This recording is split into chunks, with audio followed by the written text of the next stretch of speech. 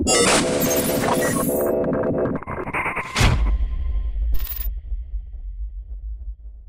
right, guys, it's exercise index time. I want to show you a fly variation that I like to do toward the end of my chest workout. So once you have a lot of blood in your chest, you've hit it heavy, you've got a lot of blood in there from a good pump. As you know, I like to stretch the muscle out. This is a great way to stretch your pecs out. It's a fly, but the angle we're pulling from is going to be a little different. So we're actually going to be pulling from up top. So you're going to feel this right along the outer ridge of your pec, all the way into where it ties in to your sternum at the bottom. This is also good for your lats. And if you really focus your mind on your lats, you can use more lats to pull.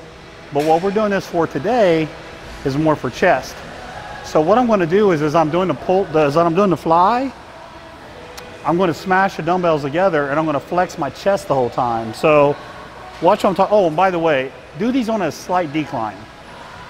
You want to have a little bit of an angle going down for this to work. If you're flat or an incline, it won't work.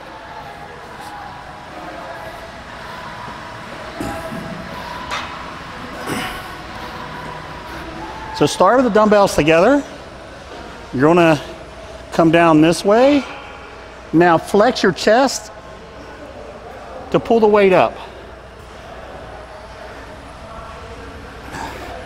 Straight up over your face.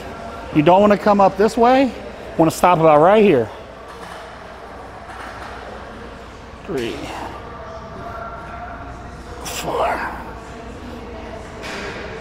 5, 6. The arms are locked, as you can see. The pull is entirely with my chest, and my lats are helping a little bit too. Doesn't take much weight on these either.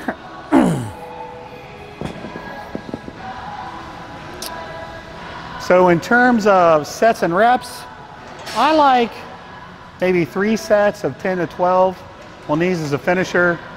I can already feel the blood kind of surging in my lower pecs. So give this a try for your chest toward the end of your workout. I don't really know what to call them, so I just call them front flies. If you have a better name for them, by all means, call them whatever. But anyways, that's your exercise index for today. I appreciate you guys watching. Give it a try and comment below and let me know how these work for you. Thank you.